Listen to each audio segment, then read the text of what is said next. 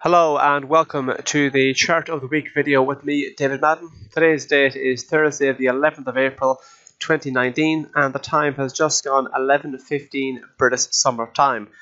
This week's Chart of the Week is Brent Crude Oil, and as we can see here, Brent Crude Oil has been in a nice upward trend since late December, a nice series of higher highs and higher lows, so a classic definition of an upward trend. And only yesterday, Brent Crude Oil managed to eke out yet another 5-month high. So we've recently hit levels not seen since November 2018. And part of this bullish move in Brent Crude Oil is because of several issues, largely because of the intentional production declines in terms of output from OPEC, but Saudi Arabia, one of the major influencers of OPEC. OPEC have been trimming output. Also in 2019, we've seen a reasonable turnaround in Chinese economic indicators. The manufacturing figures out of China and the services figures out of China have been improving ever so slightly. Speaking of China, the trade relationship between the US and China hasn't gotten back to its former all-time highs, but the trade relationship is certainly getting better. On top of that, there are sanctions imposed on Venezuela, there are sanctions imposed on Iran.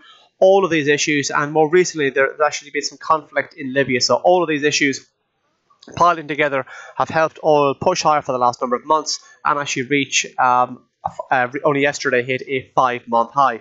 So if the oil market does manage to push on higher from here, we could be looking heading up towards this level here, the early November highs, which come into play at 73.53, and if you go beyond that, we could be looking heading towards this area here, levels not seen since late October 2018, which up around the 77.95 mark.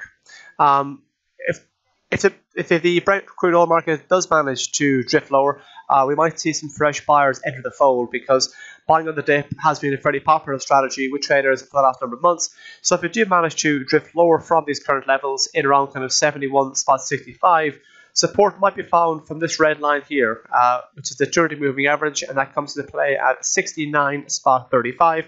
And if you zoom in here, we can see that in the last few basically, in the month of April, we can see that the 30 moving average was a fairly important metric. It acted as both resistance on the 1st of April, and on a few occasions in early April, it managed to act as support. And if a metric has acted as support or resistance recently, it makes it more likely that it will do so again in the future. Obviously, there are no guarantees. It just makes it more likely. If you do manage to drift below that, support might be found from this area here, the $68 a barrel mark. It's a big psychological number, $68. And on top of that, in around the kind of $68 mark, we did see a bit of resistance in the past. And even if you drop below that, this region might act as support.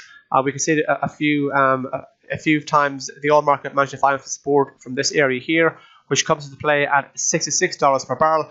And it's only really if you have a sizable break below that could then we actually begin to be concerned that, well, maybe the upward trend that we've been in since December is actually coming to a bit of an end. Now, if you are trading Brent crude oil, it's worth keeping an eye on what's going on in West Texas Intermediate, WTI. Dow theory tells us that the averages must confirm each other, and we're now looking at the WTI chart. As you can see here, it's almost identical in terms of actually the pattern move, whereby a nice series of higher highs and higher lows from December.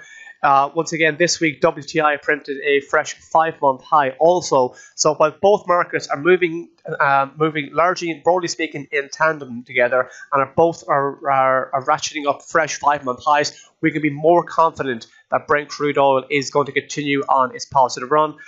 Conversely, if both markets manage to drift lower and both start to hit, multi-week lows or multi-month lows, or take out recent support levels on both markets, we can then become more confident that the bullish run in oil is over.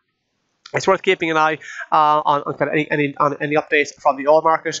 More recently, we've heard that Russia, who are not in OPEC but recently are working alongside OPEC, we've heard recently from Russia that they're considering raising their output at the June meeting of the major oil producers. So please keep an eye out for any updates in relation to the oil market. And finally, if you have any comments to make on this video or any of the other videos we've made here at CMC Markets, please feel free to leave a review on Google Reviews. And that's all from me this week. Thank you very much.